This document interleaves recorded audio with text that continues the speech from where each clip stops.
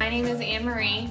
I am 15 years old. This is my first year in Yes Leads, and I chose to join because I have a younger brother and I want him and all of his friends that are this age to not do drugs. My name is Sean.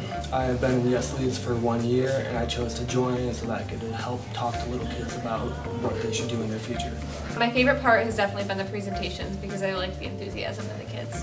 My favorite part about being in Yes Leads has been going to the elementary schools and talking to kids and helping to interact with them about their future.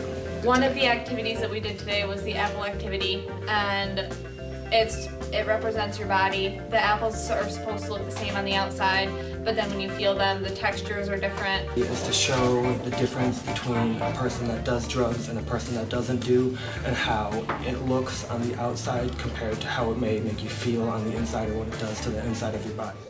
Healthy, very good. Good job, Bird. It looks like a lemon. The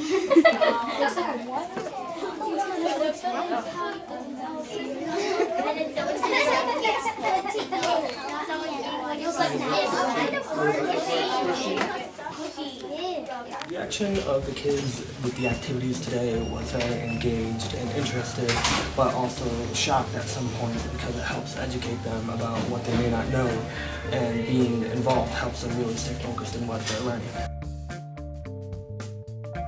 Being a role model is important to me, so I can help people with their future, and they can look up to me and come to me with any advice that they might need.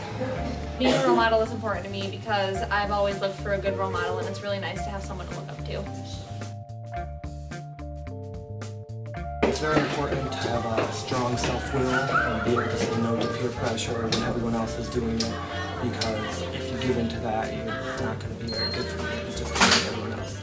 One lesson about peer pressure in the high school that I want kids to know is that it doesn't exist as often as you may think, but it's definitely present, and it's definitely kind of scary when it happens.